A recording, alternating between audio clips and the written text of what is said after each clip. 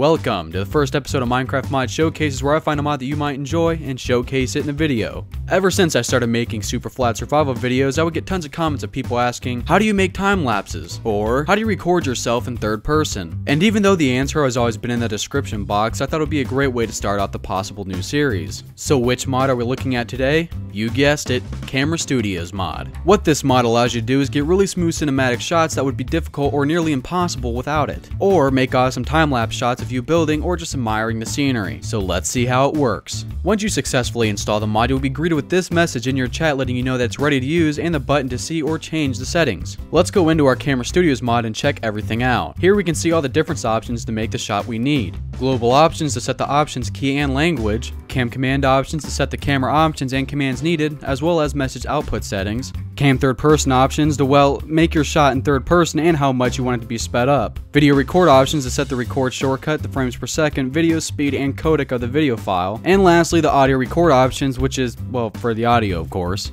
Let's start by making a cinematic shot to show off the landscape. To do that, we want our third person settings turned off. Once we do that, let's exit out and set our camera traveling path. To do this, simply press P in the spot you want your camera to start and face the direction you want your camera to look at. Then move a little in any direction and press P again. This creates a path from point A to point B for your camera to move on. As you can see in the chat, my positions are being recorded and auto-splined. Auto-spline is what gives it that smooth movement from one point to the next. Turning it off will make jagged, aggressive motions, but for this shot we want nice, smooth transitions between points. Since we have two camera positions, we can stop there or we can keep going to make a longer path, which is what I'm going to do. Which means you just gotta keep pressing P to create points for your camera to go through. And once done, open the chat and type in the command /cam start, then how long you want the shot to last. I want it to be 20 seconds, so all I gotta do is type in 20s after start. Now our command should look like /cam start 20s. Press enter and we will begin traveling the course of our camera position points. If you want to record this, you can use the record option in the mod or use any screen recording software that you would use to make a Let's Play series. Do all that and we should have a clean looking cinematic shot to impress your viewers and use in your videos.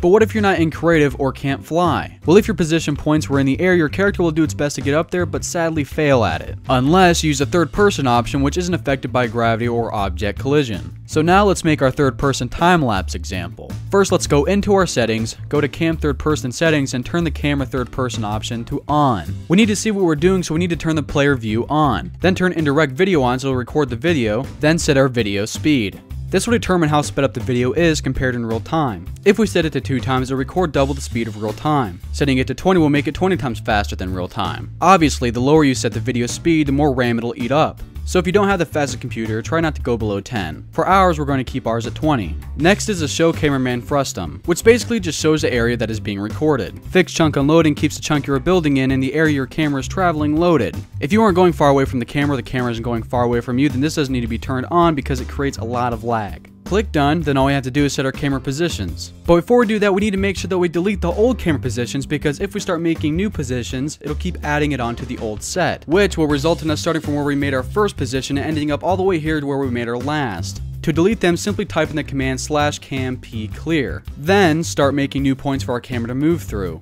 Let's get a shot of us tearing down this tree and building something. Once we do that, simply type in the same command as last time, except we need to make our recording time longer. This is because it's recording 20 times faster, which means the video when finished would be only 1 second. So let's change it to 5 minutes by typing in /cam start 5m. As you can see, we can see our cameraman recording as well as the area it's recording. So I'm going to take down this tree and build something and be right back.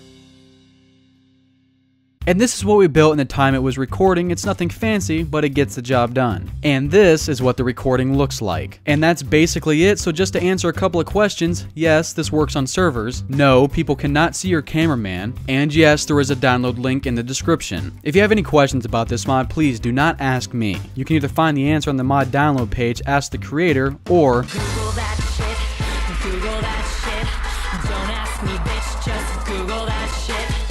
So do one of those 3 things if you have a question, and I guarantee you'll get an answer a lot faster than leaving it in the comments. Remember to like this video if you found it helpful or entertaining, and subscribe for more. Let me know in the comments if you think I should make more mod showcases and what mod I should showcase next. But before I go, Friday, March 1st at 5 p.m. Eastern Time, I will be releasing the beta version of my server and doing a live stream of it. So if you want to play with me and some friends on my server or just watch a live stream, check out the description for more info and like my Facebook fan page to get more details. Anyway, thanks for watching and see you later. When you need to know something.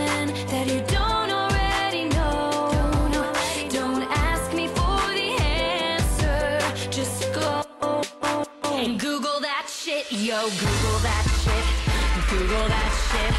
Don't ask me, bitch, just Google that shit.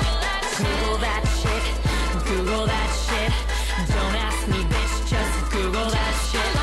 Life's greatest questions answered in seconds. All you do is click return. And if you're a bit stucky, just try, I'm feeling lucky. There's all